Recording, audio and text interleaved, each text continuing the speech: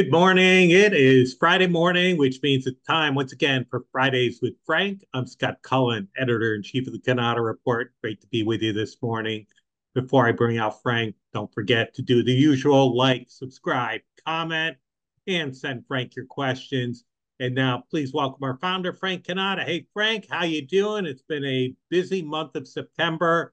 I'm back from my vacation. We're recording this at the beginning of October. And why don't you update me on what you've been doing?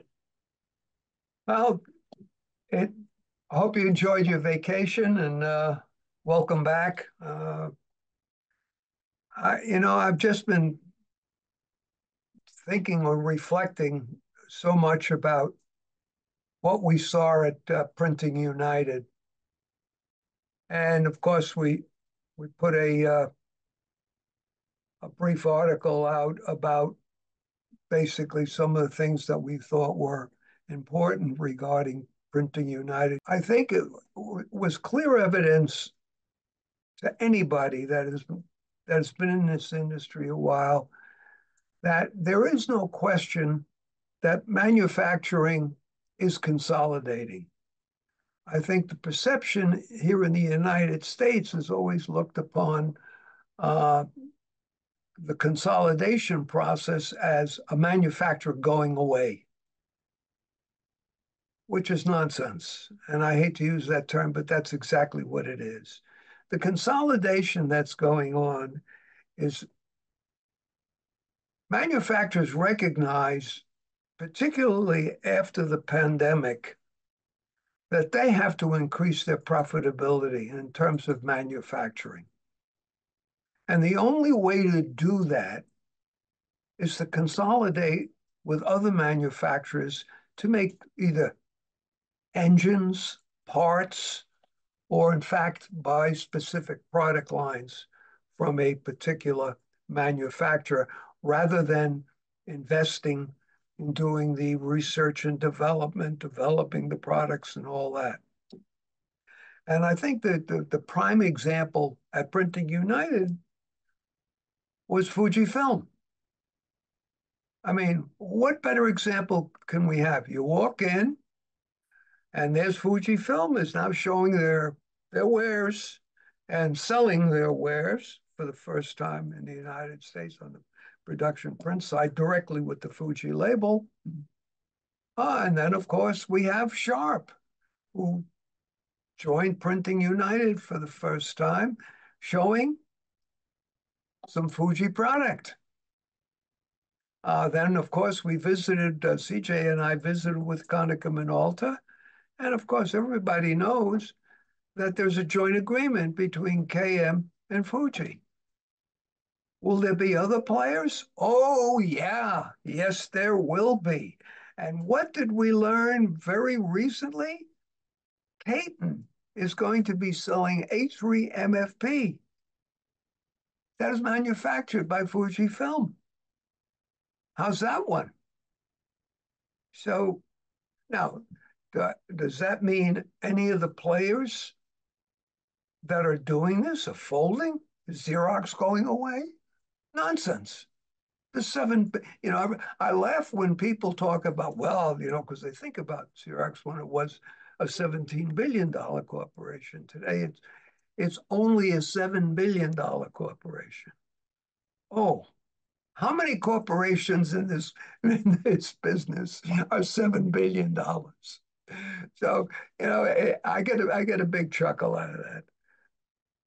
It's it's just unrealistic to think that that is going to happen. Printing United is all about production print. And it was so clear that this is really, really taking off. I was so surprised by the number of dealers that we saw walking around in Vegas. I never anticipated. And also the numbers. There was one dealer who he wasn't the dealer owner wasn't there himself. He had the head of his production print there. had 13 people. Unbelievable. That's how heavily committed they are. And this is a dealer we wrote about, and they've been in the production print business since going back to 70 years. So to the days when they were selling 3M machines that printed duplicated machines, they called them. They're very familiar with high-speed products, high-speed print products. And on and on. And we kept talking as we met some and sat down with them.